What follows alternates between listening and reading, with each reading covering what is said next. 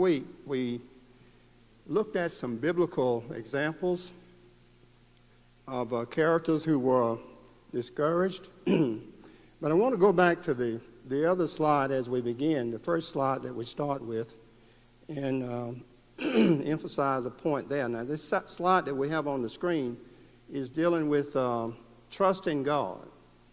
And that's what we're going to focus on tonight. By trusting in God, we can get that encouragement that we need. We can increase our faith. It will help increase our hope, a greater obedience to God, and certainly courage as we look at the lesson tonight. So tonight I want to start by looking at some biblical characters as we look at overcoming discouragement. Tonight, some biblical characters who really put their trust in God. Now, last week we tried to focus on those who became discouraged, but tonight we want to look at some biblical characters, and I'm just going to spend just a moment on each of these, because if I could take the whole class on each one of these. But we want to start with Noah. Noah put his trust in God. When we look at Genesis chapter 6, we see in that study that God had decided that he was going to destroy man that he had created. In verse 5 of Genesis 6, the Bible says, "And the Lord saw that the wickedness of man was great in the earth. Every intent of the thoughts of his heart was only evil continually."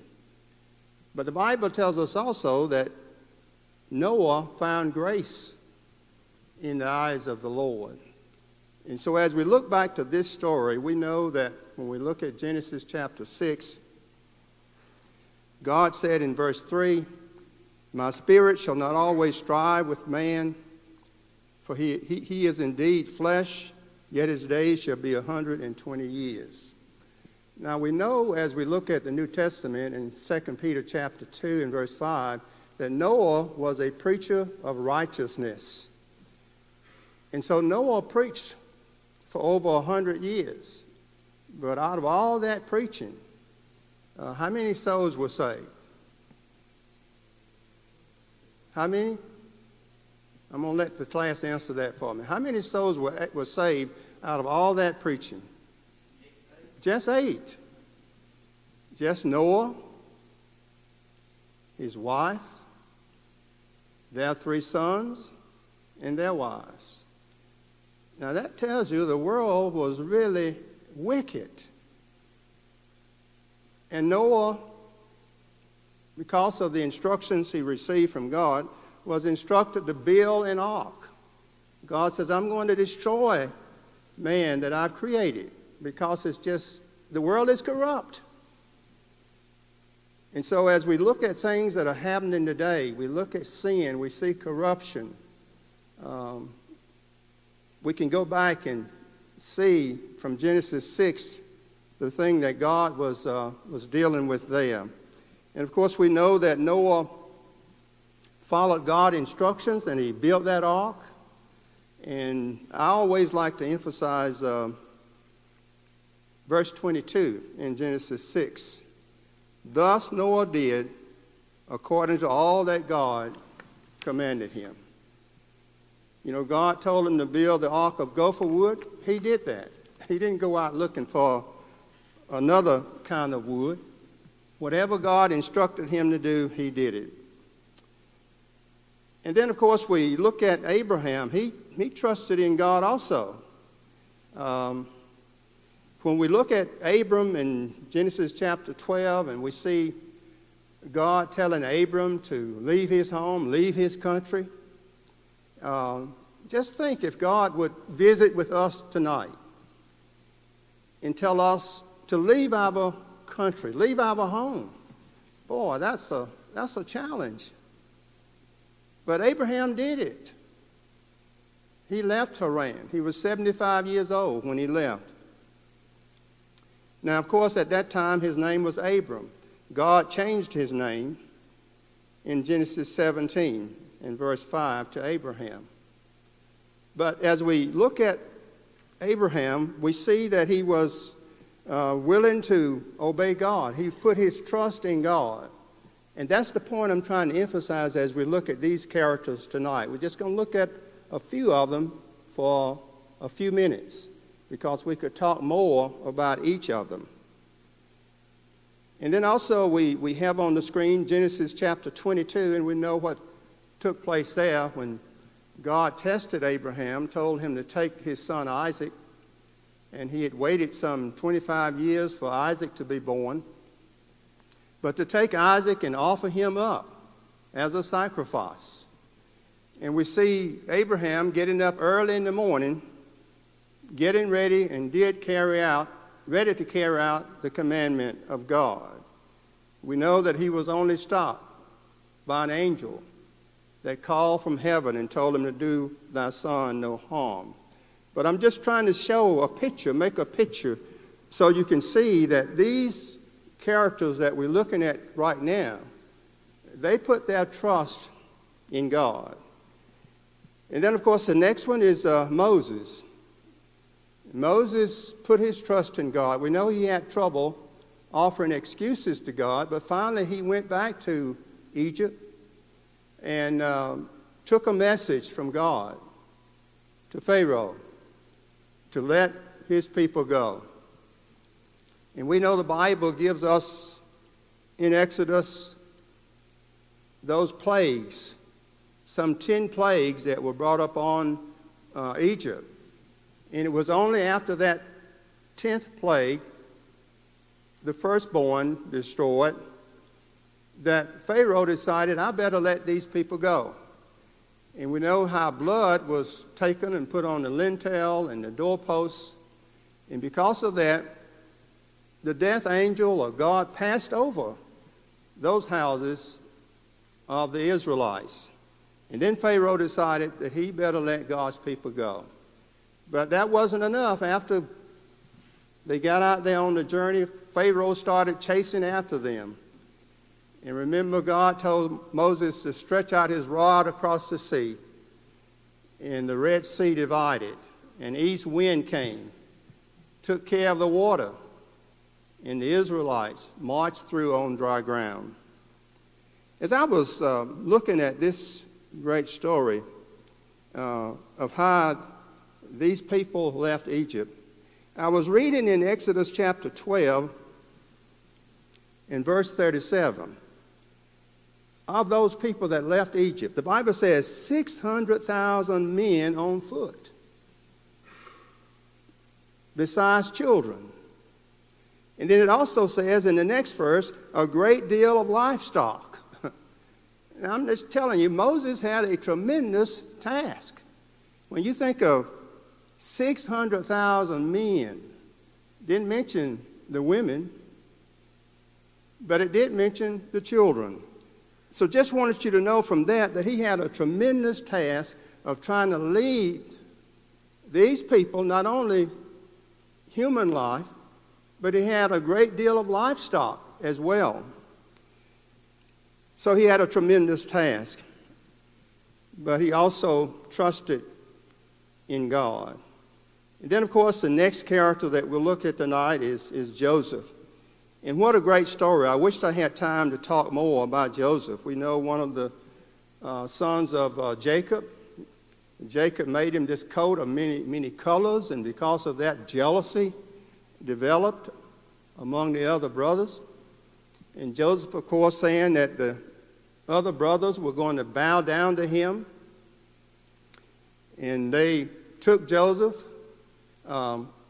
threw him in a pit, took him out of the pit and sold him for 20 pieces of silver to the Midianites.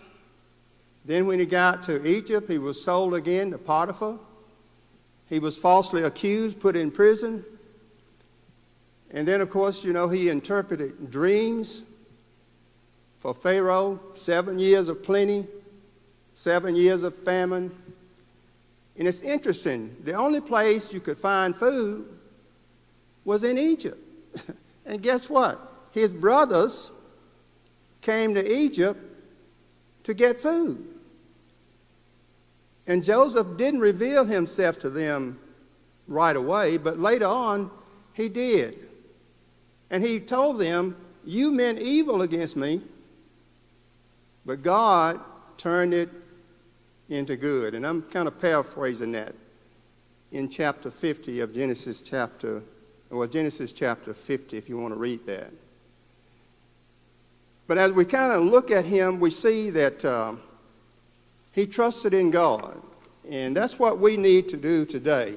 I was looking just the other day at the pandemic of 1918. In 1918, it was estimated that 700,000 people died of that pandemic in 1918. I was looking at a picture that my cousin sent me from Montgomery. And the picture, and I have it on my phone, we should have put it up for you to see it, but in the picture, there's a football game going on at Georgia Tech. And guess what? The people are sitting there with their mask on. Now, this was back in 1918. We may get that up, Michael, before the class is over, so people can see. It seems like history is repeating itself. If you look back to that date and look to what we're doing today, wearing masks. But as we move further and look also at Shadrach, Meshach, and Abednego, just wanted to emphasize the support of these people, how they trusted God, these Hebrew boys. You know, the king had made this golden image and told everybody who does not bow down will be thrown into a furnace of fire. Well, these boys, these men, they refused to bow down to that golden image.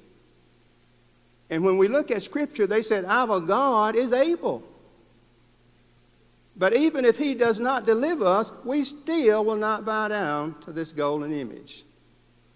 You're talking about trust in God. They had it. They were taken and thrown into that fiery furnace. The Bible says they heated the furnace 7 times hotter than it was. The Bible says there, as we look in Daniel chapter 3, that those men who threw them in to that furnace, they were killed. But when the king looked in, he saw 4 men. They were loose. They had no hurt on them. And it says the 4th was like the Son of God. So I think as we kind of look back at these stories in the Old Testament, we can see that these biblical characters trusted in God. Noah trusted in God. 8 souls saved. Abraham had his trust in God. Moses, Joseph, Shadrach, Meshach, and Abednego. And then I put also the Apostle Paul from Romans chapter 8 as he makes his commitment to the Lord and talks about who shall separate us from the love of Christ, and talks about all the things in life that can separate us. And then Philippians 1:21, for me to live is Christ and to die is gain. That's how he looked at life. Now, I wanted to use that as a backdrop this evening as we have moved from our lesson last week, and now we are going to look further into how we can trust in God, the things that we need to do to trust in God. We're going to go through a number of points as we emphasize what we need to do as Christians to put our trust in God. And let's begin with the first one that we have on the list. God has promised to supply every need we have in life. And that's really our first slide that we have on the screen that we started out with tonight, that God will supply our every need. But we have to be willing to put our trust in God. When we look at the promises of God, We also need to realize as we think about the promises, we look at 2 Peter chapter 3 in verse 9. Let's just hold that scripture that's on the screen. I want to go back and just emphasize 2 Peter 3 in verse 9, where the Bible says, the Lord is not slack concerning his promise, as some count slackness, but is long-suffering toward us, not willing that any should perish, but that all should come to repentance. So we serve a God who is not slack concerning his promises. And God has promised to supply every need we have in this life. We have on the screen also 2 Peter chapter 1 and verse 3. The Bible says there, as his divine power has given to us all things that pertain to life and godliness through the knowledge of him who called us by glory and virtue. So God has given us all things. Didn't say some things. All things that pertain to life and godliness. We can find these things in God's Word. And then also, as another promise that we need to focus on tonight, God has promised that his grace is sufficient for us. And of course, we know we take this from 2 Corinthians chapter 12, where Paul had the thorn, remember, in the flesh. And how many times did he ask God to remove it? 3 times. Now, didn't God hear him the first time? Sure, he heard him the first time. But he asked him a second time. And then he asked him a third time. And finally, God says, I'm not going to remove it. But what? My grace is sufficient. You see, sometimes in life when we have boulders in our path, and we go to God in prayer and ask him to remove those boulders out of the way, maybe we're asking the wrong question. Maybe we ought to be asking God to give us enough courage, enough strength to climb over these boulders that are in our path, instead of asking him to remove them out of the way. So God didn't remove the problem that Paul had, but he said, my grace is sufficient. And I believe as we go through this pandemic, you know, I tried to find out from this Spanish flu. That's what it was in 1918, the Spanish flu that killed almost 700,000 people. As I looked at research on that, I tried to find out how long did this Spanish flu last? Now, I don't know, you know, you can't believe everything you read on the internet and on Google. But anybody wants to guess how long they said it lasted? What? No. 2 years. Who said that? 2 years. Ashley. It lasted 2 years. Now, we're talking about a vaccine. But, you know, somebody said they're rushing this vaccine. I don't want to rush out and take it. You know, I don't want to be the first one to take it. If they're rushing it, and it may not be, it may solve our problem. I hope it will. I'm praying that it will. But this COVID-19, I hope and pray it doesn't last 2 years. You know, maybe we're more advanced today. You think about 1918, and I got a friend that I walk with, and he was telling me, he said, my dad was born in 1918. Now, of course, his dad has passed on, but it's something to think about. How long will the COVID-19 last? We don't know. But we have to keep praying and trusting in God and asking him to help us get through it, and I believe he will. We just got to keep our faith in him. All these biblical examples that we just looked at of people who trusted God. You know, it was not raining when Noah was building the ark. People standing around saying, that man is crazy. Have we seen people standing on the street corners in Rome? And we say, those people, something is wrong with those people. But I'm sure people were saying, Noah is a crazy man. He's building this big old ark, and it's not raining. But then it started raining. Why do you think God didn't allow, and this is a question for the audience, why do you think the Bible says that God locked the door? Why do you think he didn't let Noah lock the door? What? All those people. Yeah. It may have been that Noah, may have had some compassion or whatever, empathy. But the Bible says God locked the door. But, people didn't believe it was going to rain. But then when it started raining, it was too late. But let's go on to another one as we look at another promise. God has promised a way of escape when temptations come up on us. 1 Corinthians chapter 10, verse 13. No temptation has overtaken you, but such is as common to man. But God is faithful, who will not allow you to be tempted beyond what you are able. But with the temptation will also make the way of escape, that you may be able to bear it. So God will make a way.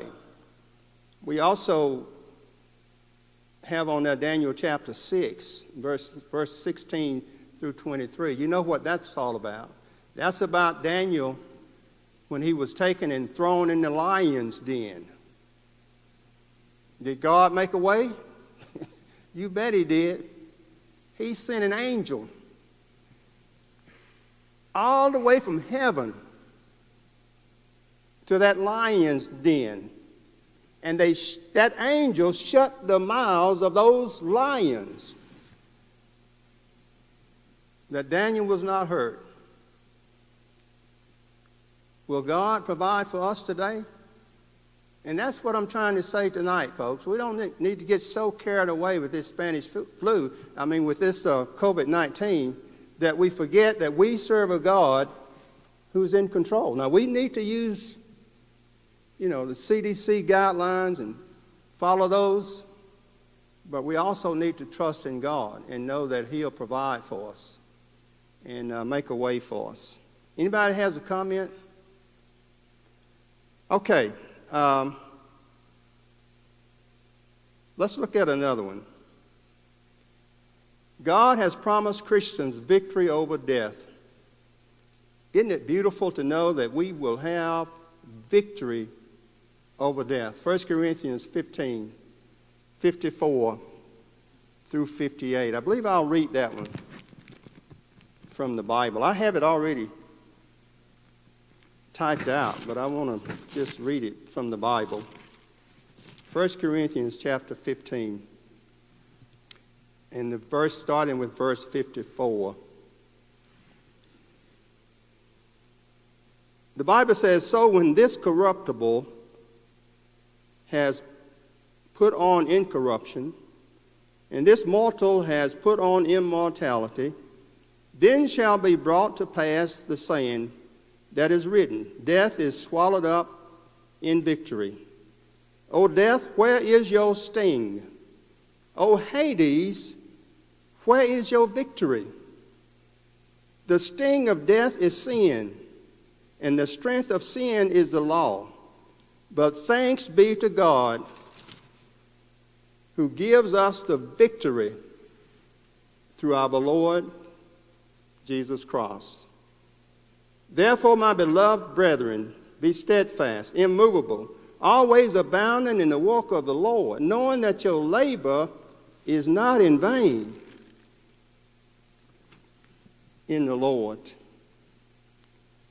And then another one, as we think about putting our trust in God, another point that we can emphasize, God has promised that all things work together for good to those who love and serve him. When you think about this, think about Joseph. Look at how much he suffered. Sold by his brothers, sold by the Midianites, went to prison. Another point that I didn't emphasize a little while ago about Joseph, when he interpreted those dreams for Pharaoh about the 7 years of plenty and the 7 years of famine, he was elevated to second in command. Nobody was above Joseph but Pharaoh. And that's when his brothers came. I mean, he was in charge because Pharaoh was letting him run the country at that time. So all things will work together, but we have to keep our trust and faith in God. We can't give up. We can't quit. And then, as we look at another one, God has promised salvation to those who obey Jesus Christ. And you know, for the life of me, people can read this scripture and they can leave with different interpretations of what God is saying. People who are saying that, well, you're already saved before you're baptized. That's not what this scripture says in Mark chapter 16 and verses 15 and 16. And of course, we can read it from the Bible, but when we look at this scripture, Jesus is very clear about those who will be saved. So in Mark 16, 15 and 16, and he said to them, "Go into all the world and preach the gospel to every creature. He who believes and is baptized will be saved, but he who does not believe will be condemned." We have to believe that. We have to trust the promises of God. Hebrews 13 and 5 is another one. God promised Christians that he will never leave us nor forsake us, as we move to the next one on the screen. That he'll never leave us nor forsake us. Of course, you know, this was a promise that was made back in Deuteronomy. This was also a promise that God made to Joshua in Joshua chapter 1 and verse 5. So we ought to be confident to know that God will always be with us, but we need to also stick with God. Another one, as we look at, in him we have redemption. The Bible says God has promised forgiveness of sin to all who believe and obey Jesus. In Ephesians 1 and verse 7, in him we have redemption through his blood, the forgiveness of sins according to the riches of his grace. And then, of course, we need to realize that God has promised us a home in heaven if we are faithful unto death. In Revelation 2:10, John the Apostle challenged the church of Smyrna not to fear any of the things they were about to suffer. He even said some of them would be cast into prison for 10 days and be tested. But he said, "Be faithful unto death and receive the crown of life." So we look forward to that crown of life that will never fade away. And I think the Apostle Paul said it another way as we look in 2 Timothy. He used another description in 2 Timothy chapter 4, trying to help encourage us along the way. He says in 2 Timothy chapter 4, beginning with verse 6, "For I am already being poured out as a drink offering, and the time of my departure is at hand. I have fought the good fight. I have finished the race. I have kept the faith. Finally, there is laid up for me the crown of righteousness, which the Lord, the righteous judge, will give to me on that day. And not to me only, but also to all who have loved his appearing. So, what a great honor. Things that we can look forward to as a Christian, as we stay in the race and fight the faith. We know also in John 14, Jesus is saying, I am the way. He himself is the way, the truth, and the life. No man can come to the Father but through him. So we only have but one way to get to heaven, and that's through Jesus. Then as we recognize also another promise that we have in the Lord. The Bible says God has promised to answer the prayers of the righteous. You know, sometimes we can get confused because, you know, God does not walk on our clock or our timetable. We take a problem to God, and he may say yes, he may say no, or he may say later. But the Bible gives us the assurance, and I'll just read this one from my notes, 1 Peter 3, verse 12, for the eyes of the Lord are on the righteous, and his ears are open to their prayers, but the face of the Lord is against those who do evil. So, the eyes of the Lord, you know, are on the righteous. I think of the scripture in Psalms 37 where the psalmist says the steps of a good man are ordered by the Lord. Or the steps of a good man are directed by the Lord. We ought to be thankful that we as Christians can continue to walk in God's way and look forward to a crown of life. Look forward to God answering our prayers, you know, taking a matter to him and leaving it with him. And knowing that whatever his answer is, that he's going to do whatever is best for us. Sometimes we don't realize that. But when we take a matter to God, he knows all. He knows our needs. And he knows the things that we need in this life. And so when we take it to him, let's let him take charge and know that he hears our prayers and that he will answer according to his will.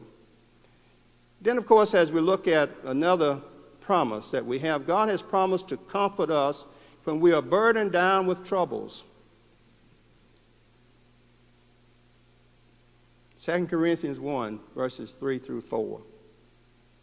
Blessed be the God and Father of our Lord Jesus Christ, the Father of mercies and God of all comfort, who comforts us in all our tribulation, that we may be able to comfort those who are in any trouble with the comfort with which we ourselves are comforted by God.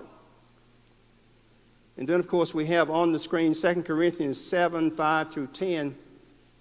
Titus brought some good news from the church at Corinth, and he comforted Paul with that good news of a brother turning from sin.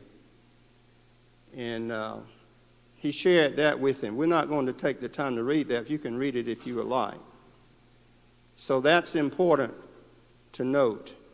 And then as we look at another, God has promised rest for those who die in the Lord. Revelation 14 in verse 13. The Bible says, blessed are the dead who die in the Lord, that they may rest from their labors and their works follow them.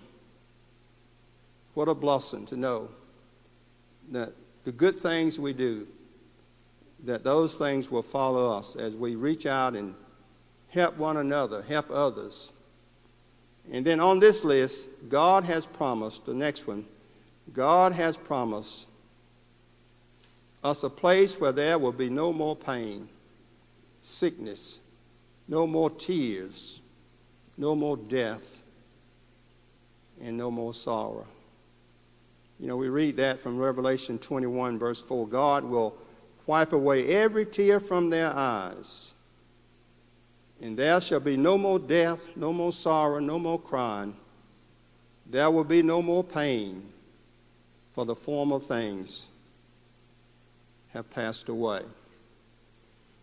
And so in conjunction with this lesson tonight, I wanted us to close by looking at some things that we will not do in heaven. Just a list of those. We'll talk through these and then the lesson will be yours. But let's start off with the first one. You will never go to the medicine cabinet in heaven. Not going to be any sick people in heaven. I mean, you just don't worry about taking any medicine with you. You were not going to need it. Not going to be any sick people in heaven. Another one. You will never attend a funeral in heaven. Not going to be any more death. Just read that in Revelation 21. Not going to have to worry about anybody dying, going to a funeral. Let's look at another one. You will never turn on a light switch in heaven. Why?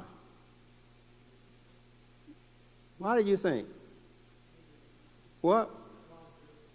I can hear you. Yeah. God is there. Jesus is there. They will be the light, folks. We don't have to worry about a light bulb. We don't have to worry about Georgia Power. You know, you're going to be in heaven. We're going to have all the light we need. And Jesus says, I'm the light of the world. If he's the light of the world, boy, we're not going to have to worry about Georgia Power or any other power. Then another one. You'll never face a temptation in heaven. Why? Satan is not going to be there. You're not going to have to worry about Satan.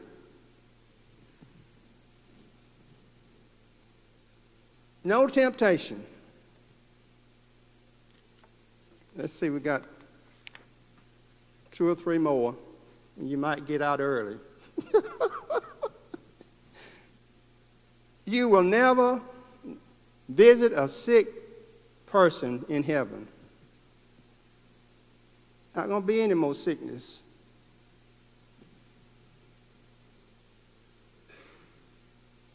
Another one. You will never lock your doors in heaven. And somebody said, are we going to have doors? I don't know. Jesus says he's going to prepare a place for us. We don't exactly know what it's going to be like, but does it matter? If you're in heaven, are you worried about your doors? It doesn't matter, folks.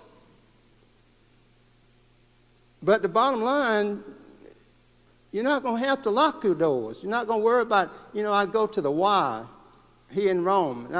And I took, when I bought my Highlander, I took my horn off. When you click it, it'll give you, the horn will blow. I don't want that. But I look back, I got lights. My light will blink. So sometimes I'll forget to lock the car, the Highlander. So I get up on the steps at the Y. I'm getting ready to go in the Y. I can turn around with my key, and if I see the lights blink, I know it's locked. I'm not going to have to worry about that in heaven.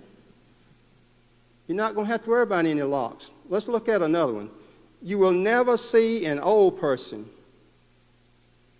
in heaven. Now, I just read it a little while ago. We're going to have new bodies, people. And Jesus says in 1 John 3, verse 2, Beloved, now are we the sons of God. Does not yet appear what we shall be.